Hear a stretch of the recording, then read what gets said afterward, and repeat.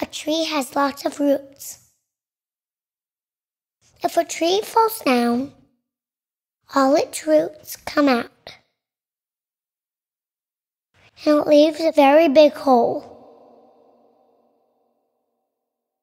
There are 1.6 million children under the age of 18 who are adopted in the U.S. I always knew that I was adopted, but throughout my childhood I always walked around with unresolved grief, not knowing what it was, but I was always bothered, and it was always in my, unconscious, but I always felt it so close.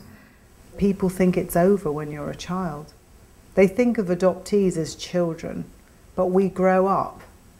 I went into reunion thinking I was going to find my biological family to tell them that I was okay. What I found out was that's not what I needed to do. I needed to find my biological family because I needed them.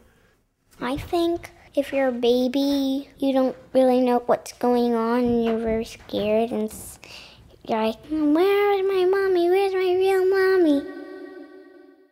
60% of people in America have a connection to adoption.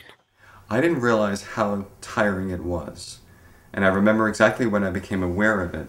And it was when her birth mother turned to me and said, "How are you doing?" Nobody had ever asked. I never even stopped to think about it. And I was really taken off guard. I just believe that children can really handle the truth, no matter what. It's so much better than the not knowing. Everyone has a family tree. With your family name, you can trace your ancestors back for centuries. Imagine if you didn't know your name. You know, to me, I guess at that time, adoption was just somebody else raised a kid.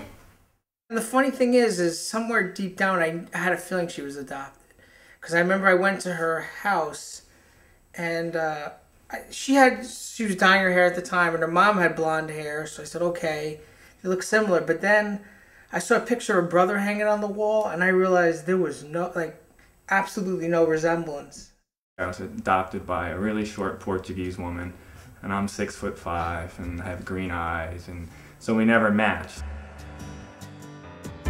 Deep in the long grass, the sun beating down. I don't regret ever finding out my story. I don't regret it because no matter how challenging it's been, it has given me a sense of myself that I've never had before.